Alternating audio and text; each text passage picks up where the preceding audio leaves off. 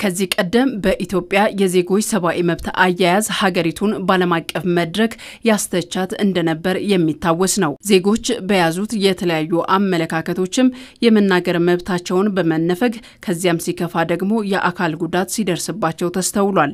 በተለያዩ ምክንያቶች በዜጎች ላይ ሰብዓዊ መብት ጥሰት እንዳይደርስም የሰብዓዊ መብት ኮሚሽንን በማቋቋም ወደ ስራ ከተገባም ሰንብቷል። የህዝብ ተወካዮች ምክር ቤትም ለዚህ ተቋም ከሰው ልጅ መብት ጋር የሚያያዝ በመሆኑ በብቃት ተቋሙን የሚመራ አካልን በመለየት ሹመት ሰጥቷል። 88 የሚሆኑ አካላት በእጩነት የቀረቡበት የሰብዓዊ መብት ኮሚሽን በኮሚሽነርነት የሚመሩት ምርጫም ኮሚሽኑ በሚገባ ይመራሉ ተብለው የትምህርት ዝግጅታቸውና ልምዳቸው ታይቶ ዶክተር ዳንኤል በቀለ ዋና ኮሚሽነር ሆኖ ተሰይመዋል። ህግና ስርዓትን መሰረት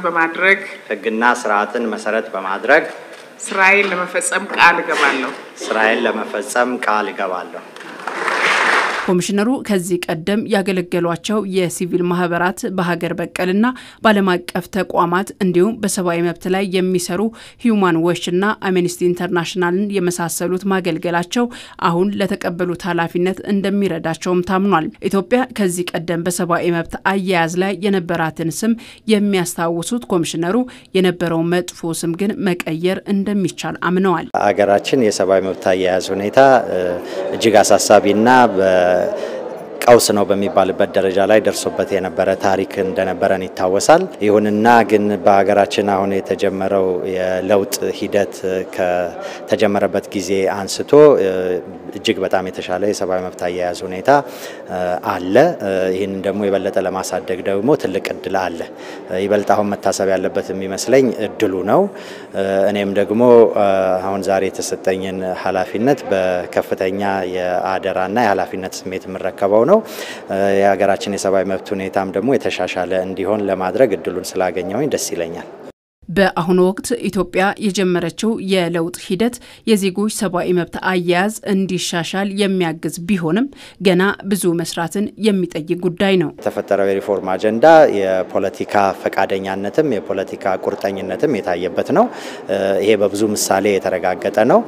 ይህ ማለት ግን ደግሞ ችግሮች የሉም ማለት አይደለም። ብዙ ሰፊ ውስብስብ ጥልቅ ችግሮች አሉን። የኢትዮጵያ የሰብዓዊ መብት አያያዝ ሁኔታም በአንድ ጊዜ በአጭር ጊዜ ውስጥ የሚፈታ የሚለወጥ አይደለም። ነገር ግን የተሻለ ለማድረግ እድል አለ። ይህንን እድል ኢትዮጵያኖች በሙሉ አበክረን በማስተዋል በጥበብ መጠቀም መቻል ያስፈልገናል ብዬ አምናለሁ። የዜጎች ሰብዓዊ መብት እንዲከበር የሰብዓዊ መብት ኮሚሽን ዋና ተልዕኮ ቢሆንም ለብቻውን ግን ግብ ማድረስ አይችልም የሚሉት ኮሚሽነሩ የሲቪል ማህበረሰብ ድጋፍ የሚያደርጉ የተለያዩ ሀገራት ድርጅቶችና የፍትህ ተቋማት ተቀራርቦ መስራትን የሚጠይቅ ነው።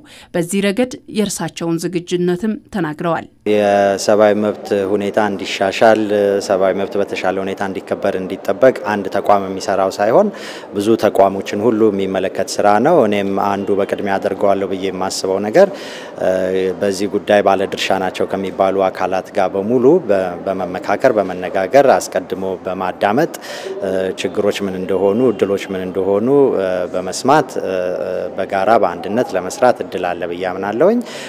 እኔም ከዚህ በፊት በአገር ውስጥም ሆነ በውጭ ሀገር በረጅም ጊዜ የተሰማራውበት ስራ የሰብዓዊ መብት ማስፋፋት መከበር ማስጠበቅ ስራ ስለሆነ ይሄንን ልምድ ከሌሎች ኢትዮጵያውያን ወንድሞች እህቶች ጋራ ሆኜ አብሬ የሀገራችን የሰብዓዊ መብት ሁኔታ የተሻለ እንዲሆን የበኩሌን አስተዋጽኦ ለማድረግ በሙሉ ፈቃደኛነትና በዝግጁነት ነው ይሄንን ኃላፊነት ምረከበው።